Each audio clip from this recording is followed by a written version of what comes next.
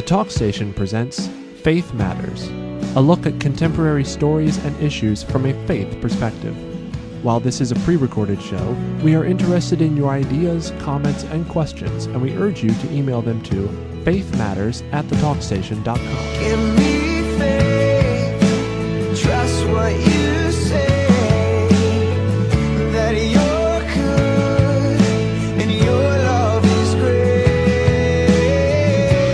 I'm broken inside, I'll give you my life. And now on the Talk Station, Faith Matters. And welcome to the program. Good to have you with us on Faith Matters on the Talk Station. I'm Ben Ball, and joined today by Reverend Robert Cornegie, Associate Pastor, Chapel by the Sea in Emerald Isle, and Bishop Doc Loomis, who is Bishop in Residence at All Saints Anglican in Newport. And good day, gentlemen. Morning, Ben. Hello, sir. All right. Well, there is a phenomena sweeping across the country in this election. It's not some new fad, but it is actually what some may have thought was a fad. It seems to be hanging on and headed for the nomination for the Republican side of the presidential ticket. And, of course, we're talking about Donald Trump. And part of the reason that he is doing so well, the Nevada caucuses were earlier in the week when we were recording this, and there's more coming up. And part of the reason he was doing so well is because he's getting support from across the board, across the demographics. Pretty much led every demographic that voted in the primaries where he has been victorious.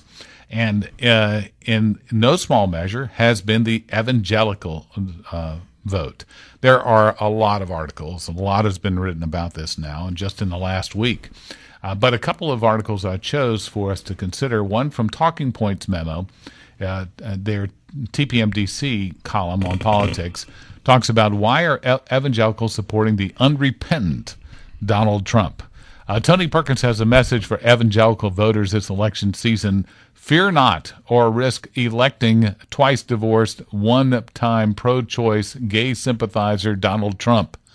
We cannot be driven by fear, Perkins, president of the Family Research Council and a Ted Cruz supporter, told TPM in an interview this week on the heels of Trump's victory in South Carolina.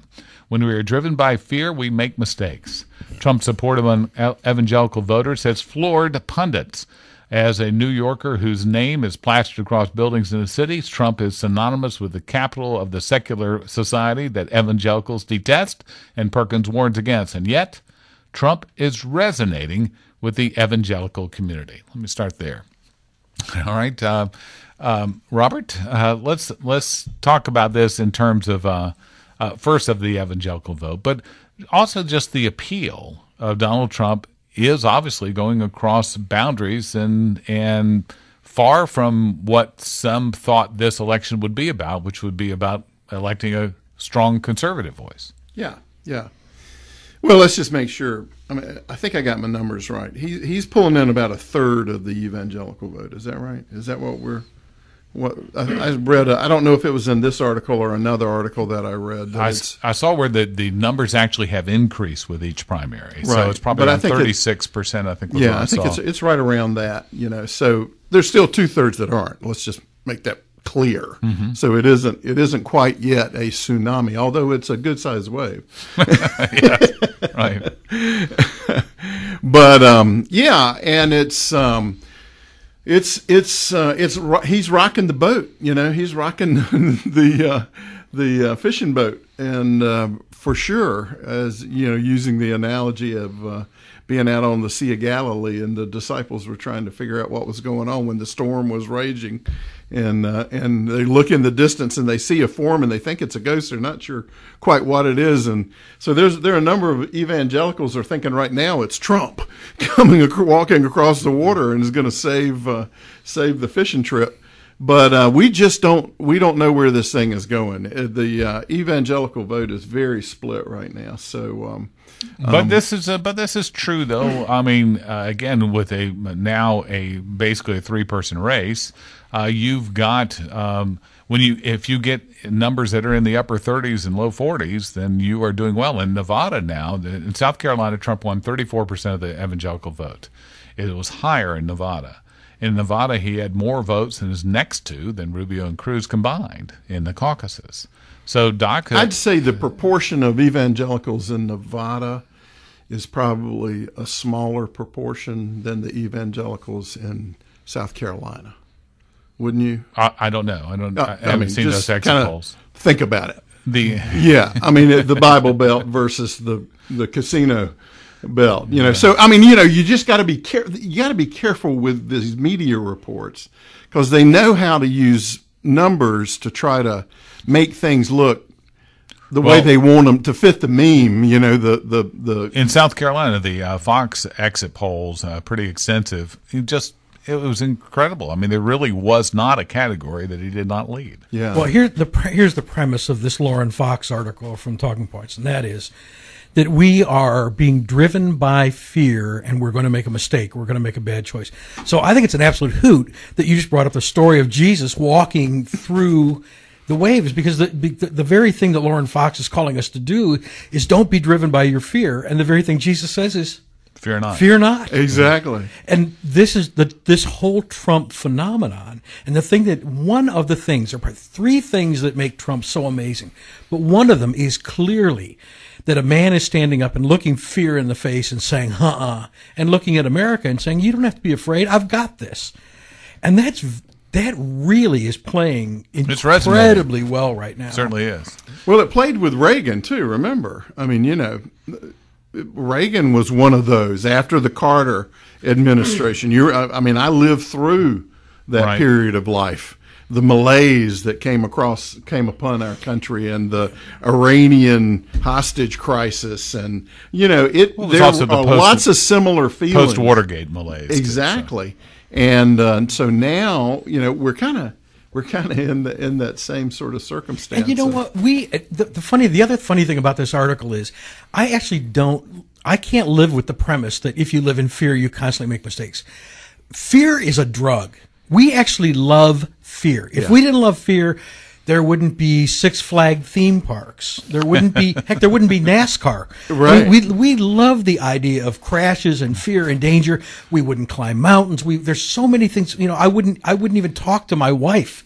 But I love fear. And so when in our times of intense fellowship, there's actually a good feeling that comes from fear sometimes. Yeah. And fear is, if it is fear, then I say, well, okay, so we're afraid. Here's Don. He's going to take care of it. But the other side of it is we're just flat angry. Mm-hmm. We have seen everything go kaput. And Donald Trump, he's our biker thug. He's like the guy we know in the neighborhood who's got like the chain on his belt and whatnot. And when things get really bad, we know we can call him and he'll take care of it. He's going to step in. And I think that's a piece of what has happened here very clearly is we've looked to Donald and said, hey, this is out of our hands. This has become a mess. Would you and some of your buddies come in and, don't tell us what you're going to do. Yeah. We don't know anything about it. It's very mafioso in its own way, isn't it? Well, Representative Duncan Hunter, who is backing Trump now, he has been a renegade. He's been one of those in Congress, and he said, well, what we need now is not a policy wonk, but a leader. Right. And so that's where he is, again, dumbfounding some of the pundits who thought the values voter, the evangelical voter, wouldn't turn to somebody who's twice divorced and on his third foreign wife or whatever. So this is a conundrum, I think, for a lot of people. And the other article that I brought to your attention was from Why Evangelicals Are Born Again for Donald Trump. It's from the Daily Beast. The column I saw The Heathen We Need says, why are conservative Christians embracing a vulgar New York secularist? One of the things that they ask is, why are Southern evangelicals pro-Trump? Is this a huge break from their voting pattern? The answer is yes, in part. But when you step back and understand the Trump phenomenon within the context of the culture wars, it makes more sense why Southern evangelicals will be open to his message. We know how Southern evangelicals typically impact the Republican presidential stakes. You only have to look back at 2008 and 2012 when Mitt Romney was repeatedly dogged by accusations that he was only pretending to be pro-life. Romney had to construct an entire narrative of how his opinion on the issue had shifted. We don't see Donald Trump having to do this. And I think it goes to what you said, is that people are angry. I had a caller on our show in the morning that said I want a wrecking ball. That's why I'm voting for Trump. I want a wrecking ball to this to government. Yeah, the evangelical group loves Donald Trump for the same reason they love the United States Marines.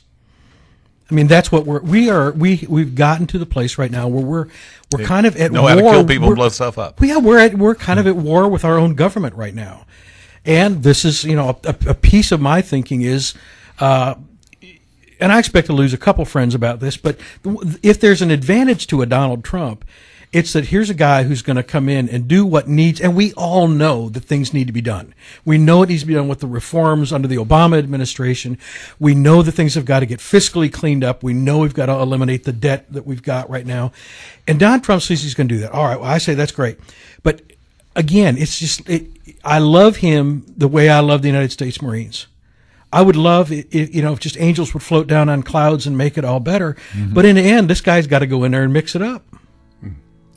So I'm voting for.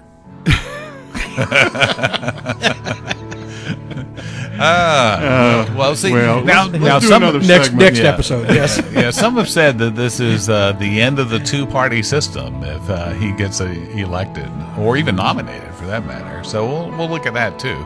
Coming up in a moment. And how does that form by our faith and our experience here on Faith Matters on the talk station FM 107 and AM 1240.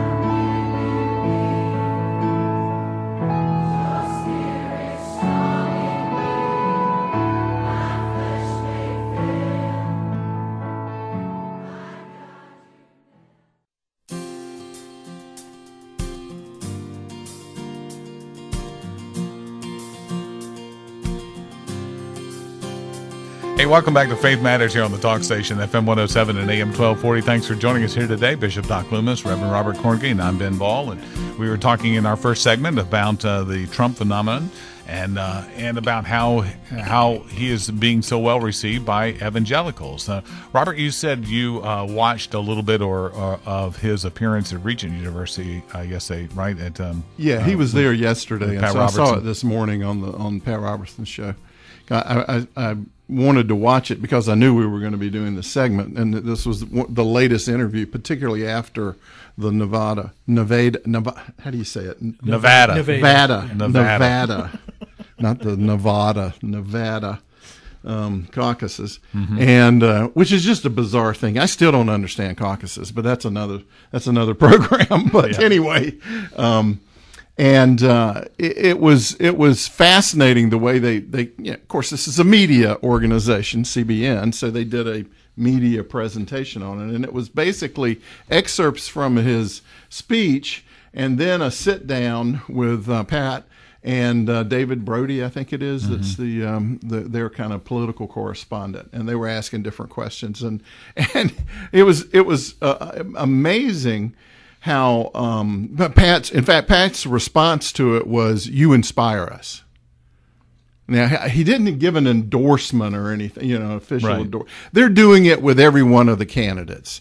So I think this weekend it's going to be Cruz, and next week it's going to be Carson, and they've already done Bush, and they've already done Kasich, and so they're running through the Republican candidates, and so it was Trump's turn, and but the fascinating thing, there was that discussion about the difference between a constitutional republic, the form of government, and a theocracy. And these articles that we have, particularly from the Daily Beast, which is a very liberal website. And the Daily Beast, they love to position Christians as wanting to create a theocracy. We want the pastor, the nation's. We want Billy Graham to be our president. Because then we could just get everything straightened out, kind of thing, or maybe some want Franklin. That may be a better choice for others.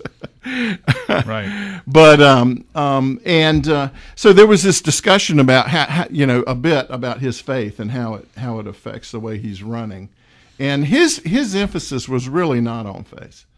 His emphasis was on family.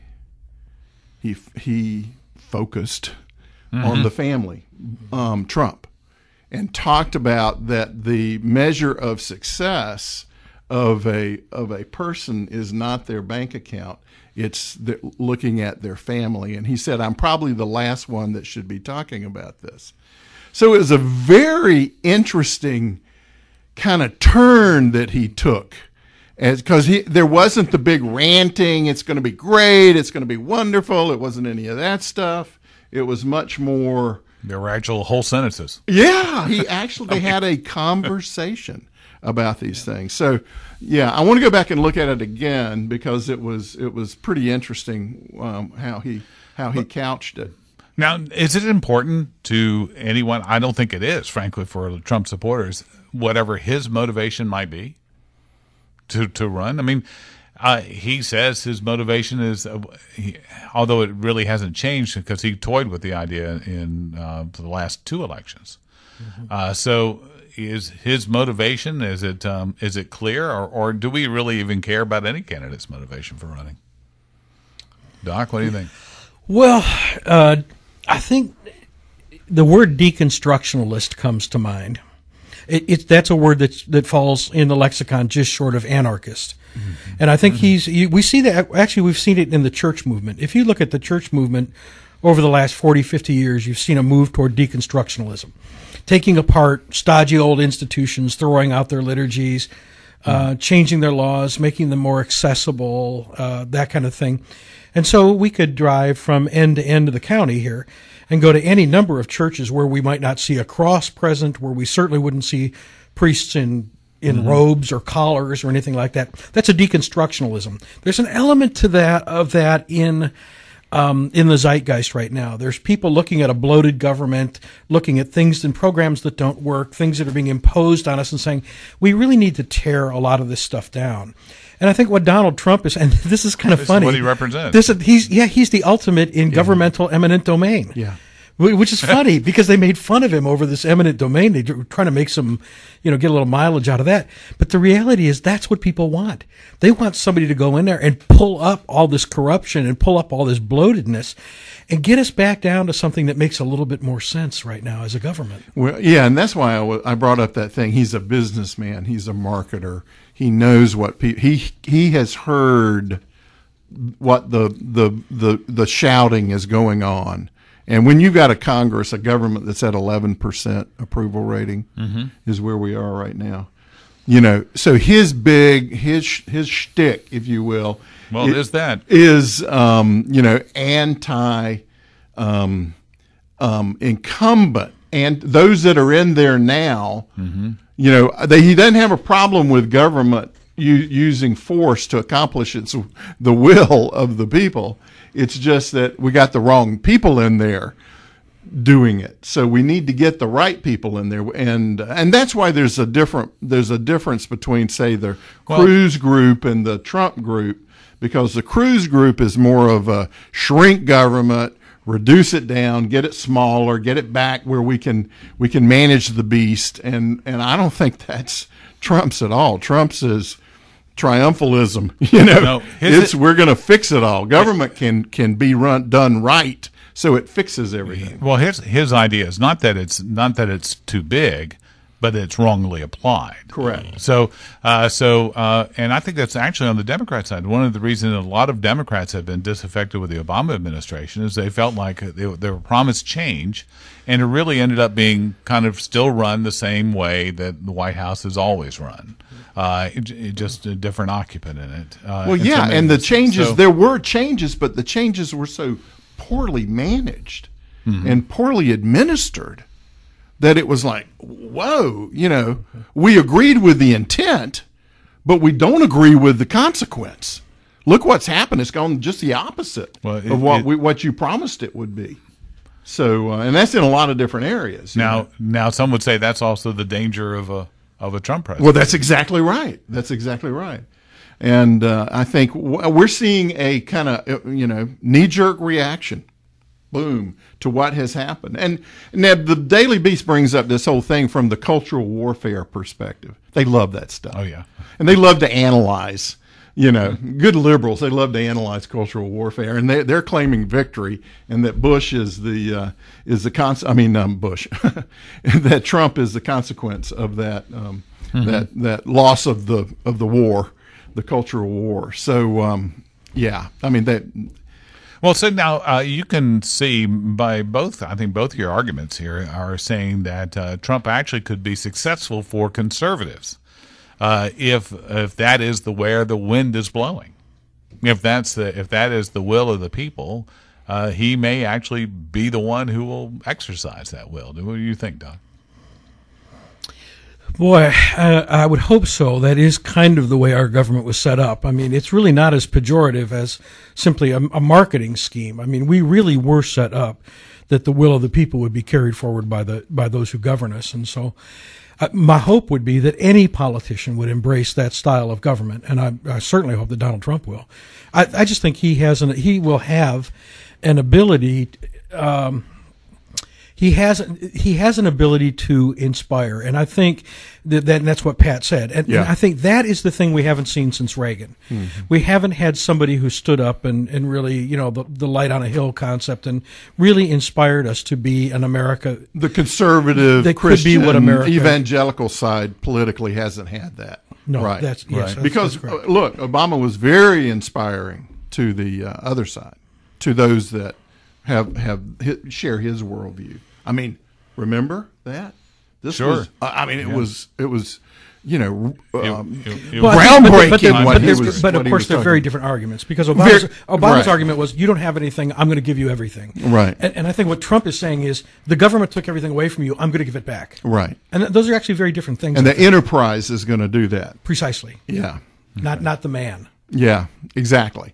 And, I think as evangelicals, as Christians, the trap in all of this is that we start getting our hopes on the wrong thing. Yeah, and the best thing I think we can hope for right now is that whereas Obama made it sound like government was going to be our savior, but it actually wound up being all about him. Right. I'm hoping that Trump, in making it all about him, is actually going to let government do what government actually can do. Right. Yes. Yeah. Well, you mentioned the line of Reagan's line of a city on a hill is the line, I'm going to build the tallest wall. Is that the same thing? I mean, is that the kind of inspiring message? Boy, he hit a nerve, didn't he? Yeah, with that, he did. When he brought that up, I mean, that has been probably, evidently, one of the most frustrating things. Forget about the evangelical side of it, any of that. I mean, evangelicals tend to be keepers of the law, right? I mean, our whole modus operandi is lawfulness. Right. We embrace the law. We believe there's order and there's function and way to hold back the chaos is through this. And so when we see our immigration laws just being flaunted and ignored, it can drive us around the twist, as my Scottish friend used to say. And that is the number one conservative issue, period, in the United States right now. Back to your marketing. Yeah. Okay, more to come in a moment here on Faith Matters on the Talk Station, FM 107 and AM 1240.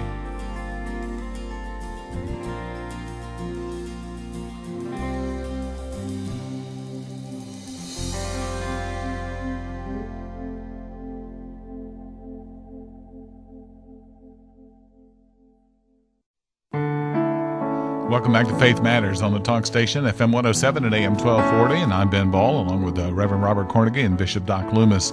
And now I want to turn our attention to the other big event from since the last time that we met. It was the Justice Antonin Scalia's death, and how that is going to change the matters before the court, and also the makeup of the court, or the potential for that change there too. From the Politico, Scalia's death could change court on abortion, race, climate. Cases on the docket could alter American life on many issues. Justice Antonin Scalia's death could change the courts of history on the contentious social and legal issues pending before the Supreme Court this term, especially in closely divided cases where he was expected to serve as a linchpin of a conservative majority. In cases where the 8 remaining justices are evenly divided, appeals court rulings would be left to stand, but no precedent would be set for future cases. The justices could also hold cases and leave stays of lower court rulings in place while awaiting confirmation of a new justice, but it's unclear if they would do so for nearly a year. Well, there's precedent that has been done, and they also they have heard cases, and then when they've had an appointment, they've reheard them. Right. So that's also the court basically. If they want to do that, they could do that. Right. So it is. This is, I think, maybe the crucial issue. I think in this upcoming election is going to be. Because there's not going to be a nomination that's going to pass through the Senate before the next president is inaugurated. Very unlikely. Yep. I think it's high. There's been some move. Some senators are saying that they're willing to hold hearings. It still doesn't mean there's going to be a vote. So I really doubt it. I think it's less likely than Bernie Sanders getting the nomination on the Democrat side. So, given that, then, is this an issue also of those for people of faith about where we may want to pull the lever depending on what we think is pending before the court? Doc, what do you think? Whether you mean in terms of a presidential candidate, Ben? Mm-hmm. Yeah. I actually don't think it's going to be the issue of the election. I hear people say that all the time, but if you look at what the largely Republican-controlled Senate has said, is we're just not going to do this. In other words, we're going to take this off the table right now and not make it an election issue. Now, the Democrats will try to put it back on the table and say, well, if you wait and if you don't vote for us, we're going to have another conservative. But gosh, that's an old argument. I mean, whoever's in office has the constitutional authority to put somebody in place. I don't see it as big an issue as the media is making it right now. Mm-hmm. Let me just say that. One thing, Robert, the Politico article makes a point of, and this could happen, is that if it ends up being a split vote on an 8-person court, it will go to the appeals court decision. The appeals court decision may stand, and we have seen notoriously some liberal decisions being upheld in the appeals court, and decisions that have gone against what many people of faith. Yeah, that's true. There's some on both sides.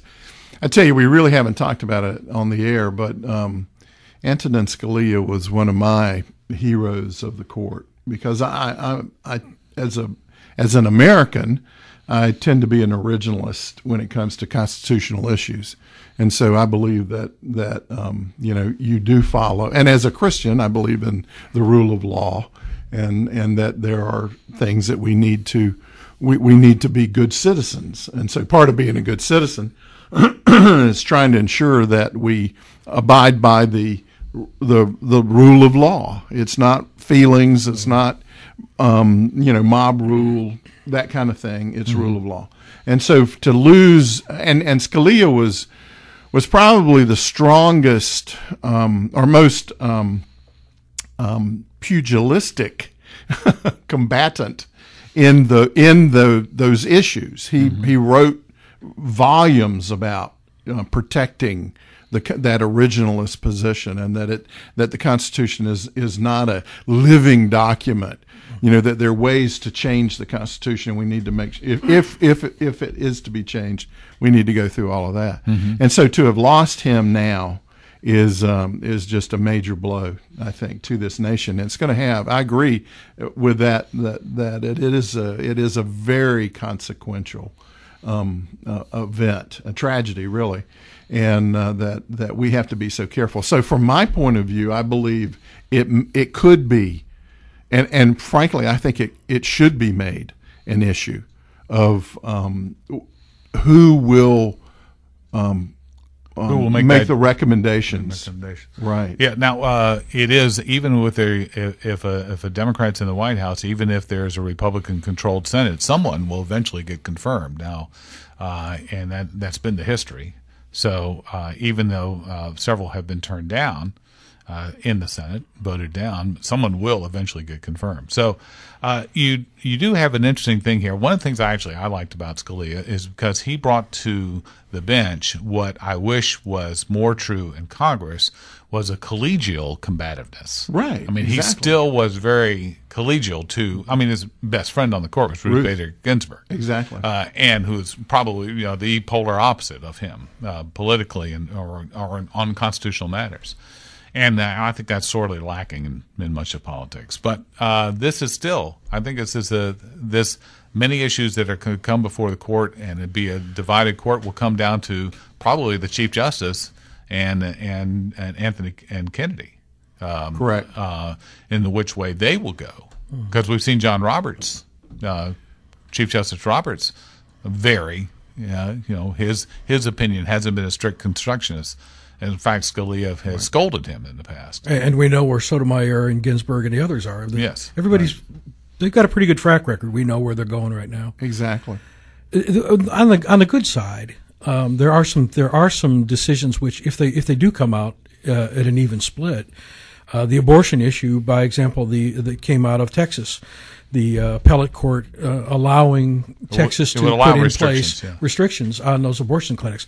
That would be something that would likely stand in a 4-4. So there's some good sides to it and some bad sides. But the bottom line is, I would hope that every election cycle, as we're choosing an American president, we would be thinking, what is that American president like? How is that president going to shape our government? Specifically, how is he going to shape our courts? He or she going to shape our courts? And so I don't want to beat up the issue, but I don't think it's as big a deal as the press is making it right now. I'll be surprised if it changes the mind of a voter in this particular climate. Yeah, well, I would say it's an issue that needs to be discussed. Yes.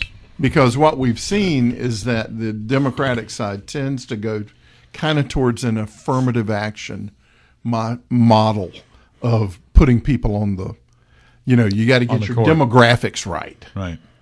So and that's nothing new. That's been there for a long time. But it seems to have been somewhat more aggressive in this term. Except for Justice Thomas, it didn't count for the Republicans. Right. No, that's right. What will look bad is if the president does put forward a moderate, and the court's usually divided. We tend to think of liberals, conservatives, and moderates. If he does put together even a conservative-leaning moderate, and then the Senate still refuses, doesn't even get through the Senate Judiciary Committee, the Senate refuses to talk to him, then the pile-on is the do-nothing, no right. Senate. Yeah. And that doesn't bode well going forward. Yeah, I think the advise and consent role of the Senate isn't to be obstructionist. So I tend to favor that if you get elected, if you're in that position, unless your nominee has committed high crimes and misdemeanors, they pretty much ought to go through. But a lot of people don't feel that way. No, they don't. On either side. Right, on either side. It isn't just the Republican side or But, it's become so politicized that, we're seeing decisions handed down. The Supreme Court was never intended to be the oligarchy decision maker of the nation. It was there are three equal branches of government. Right. The executive, the legislative, and the judicial, and they have the relationship, but it's gotten so distorted now, coming from the originalist position, is that there's some Supreme is not kingly. Yes. No, and Scalia really was the anchor that was holding the entire Supreme Court from going off the edge into the world of politics. He brought that up constantly. Right. Yeah. And that voice seems to be gone now. I don't know. Alito likely is probably going to rise as the one who is the originalist, voice. I would say. Yeah. Thomas, of course, is there. But Roberts, he's been pretty much in the middle for a lot of issues. Yeah, he with the ACA ruling, the Affordable Care Act decision, that was so unconstitutional. Well, what they did, he converted it to a tax. Exactly. So but the argument for your nominee going through is not supposed to be reflective of your own presidency, but how you're looking out in the long view. But we haven't seen that. I mean, we have plenty of surprises. There've been plenty of surprises on the court. People who thought they were nominating one who of one certain ilk who turned out not to be that case when it came time. They say that it does change you when you get to the court, when you get to that level of the court. Yeah. So, but as people of faith, though, we look at a lot of issues that are coming up about free speech and religious freedom. Yes. I mean, that's one of the big issues that's probably going to be a big deal about the contraception issue with the what are they called, the Sisters of the Poor, or what is it? Yes, that's The separation of church and state issues. Right. Period. This is huge. Huge. Excuse me, huge.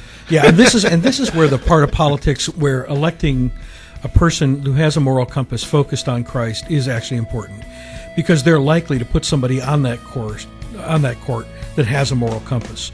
Right now, we don't have that in the White House, and frankly, with a Donald Trump, we probably won't either, and with a Hillary Clinton, probably not either. Yeah. More to come in a moment on Faith Matters on the talk station FM 107 and AM 1240. Welcome back to Faith Matters here on the talk station FM 107 and AM 1240. And thanks for joining us here today. Did I interrupt your discussion about where lunch is going to be? Yes. Sounds like Cox today. That's our last segment that often comes up. And welcome to our last segment here. I'm Ben Ball, along with Reverend Robert Cornigan and Bishop Doc Loomis. An article that comes from Baptist News Global is interesting, I think, for a lot of churches here today. It's called Trading Membership for Discipleship, helping churches and Christians. Young people especially are not interested in being members of churches or of any institutions, experts say. So in the best interest of congregations to redefine themselves as places from which disciples go to serve the world. So, Robert, you often have spoken about, in your time with Mercy Ships, especially has come up, about the two hands. Yeah. The two hands. Speak about that for a second. Yeah, well, it's the... It's the blah, blah, blah. He's got food It's on Nevada. I'm thinking about lunch already. Come on, give me a break. All right. No, the outreach part of our faith, you know, the action part of our faith. There is the internal and there's the external. And so there's the vertical and there's the horizontal, to get all the references in there. But there is that personal relationship, that vertical relationship with God through Christ and the Holy Spirit that we have, that is the catalyst really for us, for our horizontal relationships into our families, into our communities, into the world. Right. And wherever God calls us. And He calls us to all of those, quite frankly. But being able to express in a local church setting this vision of being agents of change into our communities, particularly, I think, is where having an influence on our community is kind of that's the laboratory where we get to learn how to be compassionate to people that we may not know or may not possibly be familiar with or be or even like because of different reasons, but you know, where we can kind of break that barrier. And so that is the follower of Jesus model rather than a church member model. The story, and, so that's really what the article is all about. Yeah, the story written by Jeff Rumley talks about a Methodist church that has 2,500 on the rolls, 850 in worship every year, and about 130 new members every year. And says they talk about membership class with the people under 40 coming in with kids. It says the problem, he said, talking about the pastor Michael Guffey, says that the concept of church membership in anything doesn't resonate with most young people. So we decided to do something different, he says. What Shannon United Methodist did was join the discipleship movement, which encourages lay people and ministers to focus on their callings rather than on their status within an institution. You'll find actually his just the numbers of here to me reveal some things, because you'll find churches that appeal to maybe a non-traditional crowd will have higher attendance than they have members, and they have membership. And in the Methodist Church, it has been a struggle from hierarchy on down about talking about members, about losing members. You're judged on the members that you bring into the church, and are they professions of faith? Are they transfers? And instead, now there has been more of an emphasis or talk about discipleship, but the numbers game still is there. Right. So, but discipleship in Wesleyan terms was works of mercy and works of piety in order to as means of grace. So both the idea of your internal, as you're talking about, your study, your prayer, fasting, those things, and then your works of mercy when you're reaching out to the community, you're doing mission work. So, in the Anglican view over there, are you seeing this struggle too over numbers versus discipleship? Well, if you focus on members, you will get them. I mean, that's a rule. If you focus on disciples, you will make them. It's really a choice, and it's a choice that was made for us biblically by a guy named Jesus who told us which one was the one that he wanted us to do. So it's a no-brainer, really. Well, I've been an advocate of non-membership for a long time. It is more, as you know, Ben, what we do here in the community is develop cross-denominational and ecumenical gatherings where people come together based on a like-mindedness about something that they do, that is a mission of the hand that's out there doing the thing. And we bring those people together, find out that it works really well, and we don't really have to worry about membership. This is a challenge. I mean, the Church of England, by example, has 25 million members, about 700,000 of which actually attend a parish on any given Sunday. And that's a real challenge. It's not just a matter of whether you're a member or whether you're disciples. We have this church, 1/3 of its people come to church. That means that 2/3 of its people are at home. That's the same numbers in this church actually that they were examining. That's this one right here, right? Yes. And again, it all comes down to, are we going to do what Jesus said or not? This isn't some wonderful move that culturally is relevant because today kids don't want to be members of anything. Right. This is, you're going to get what you shoot for in church every single time. And if members is what you're after, believe me, you can find them. Yeah, we do have members of our church, and we have associate members of our church. Well, stop it. No, I'm not. Because what we do is we do an orientation to what it means. We're pulling people from all kinds of backgrounds in our church. Now, you're a particular denomination. We're a cross-denominational church. We are. I can assure you, we have more denominations in our little church than you do, and we do the same thing. Wonderful class.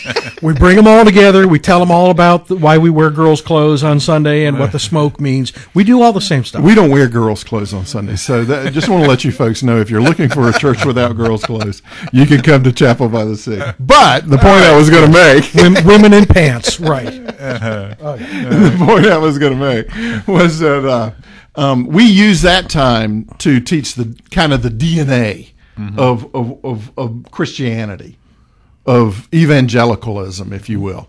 You know, what it is as an evangelical church. A member in that case, but a follower of Christ. This is where we go. This is how we do it. And so we found it useful in trying to get everybody on the same page so that their expectations are clear. Because even after having done that, we still have those that just show up on Sunday, and they're not involved in any of the activities of the church or the opportunities that are through the church. Sure. But the intent, and when we go through it, we begin with the vertical, with the internal. We talk about that relationship with Christ, and then we move into the horizontal, the external, and how that works out. And everyone is expected to kind of search their hearts, their calling, and what is it that God is calling them into, and either join in with something that we're doing already or start something that's in their line. It's also important to explain why you're doing missional things or why you do projects or those things. I think so, and I actually came back after we were doing a yard sale, you know, and it had a fundraiser towards kids missions and things like that. And I said in church afterwards, I said, I know there's several of you that could have stroked a check for all that instead of having to come out here on a rainy Saturday and Right. and do all the work that we ended up doing. I know that you could, but that's not why. That wasn't the only reason for doing that. But it was also to reach out and talk to people in the community, to be good neighbors and bring those folks together in a place. So there's more to it sometimes than what appears to be the objective. Yeah, the communion of the saints. Yeah, and so I mean, just that community coming together, right? But I think there are some times when we see that pendulum swing, of membership to discipleship, and what constitutes discipleship. Is it just going out and building ramps for people that have no idea who you are and what you come Right. from, or is it about still taking the message of Christ in both its physical way and in a spiritual way? Yeah, So- and that really is it, isn't it? And that's Right. the two hands reference is really the truth, that you it's not an either or, it's a both, and Yeah. that you do it opens opportunities for developing relationships with people further than you ever have, probably. I'm always reminded there's a great Saturday Night Live skit. Will Ferrell, and I forget who the woman that was doing it with him, may have been Sherry Terry. But anyway, they were doing a manger scene, a live manger scene, and they volunteered to be Joseph and Mary. Have you seen this one? Yes, and they yeah. volunteered to be it, and they had no idea of the story. They had no clue about the story of the birth of Christ at all. And they were asked, why are they doing it? It says, so we can get to heaven. Yeah. So to me, it's an example of you have to have the foundation too. You got to work and develop, and that involves self-discipline to also study, to read, and be part of worship, as well as going out and then doing the things like being the live major scene externally. Doc, what do you think? I think so many things right now. One of the things I think is that the focus of the church is to assist people in becoming members of the body of Christ and not of the local parish. That's just how I feel about it. I know I'm not going to change either your minds or the Methodist Convention or whatever, but No, it is. actually, I'm But right- it I'm is. right with you on It that. is for me. You're going to get what you focus on. If you focus people's attention on Jesus, they'll see Jesus. If you focus their attention on the local parish, they will see the local parish, and you'll reap what you sow. All right, and that wraps it up for another session of Faith Matters here on the Talk Station. Thank you, Doc Loomis, Bishop Doc Loomis, and Reverend Robert Cornegie. We'll see you next week.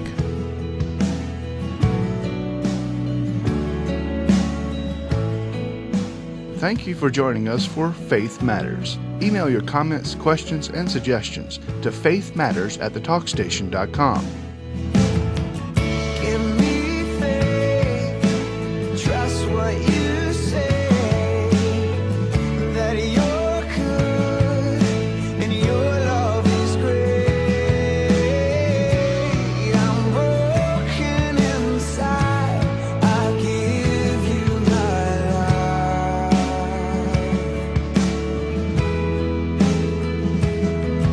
Give me faith. Faith Matters is a production of The Talk Station.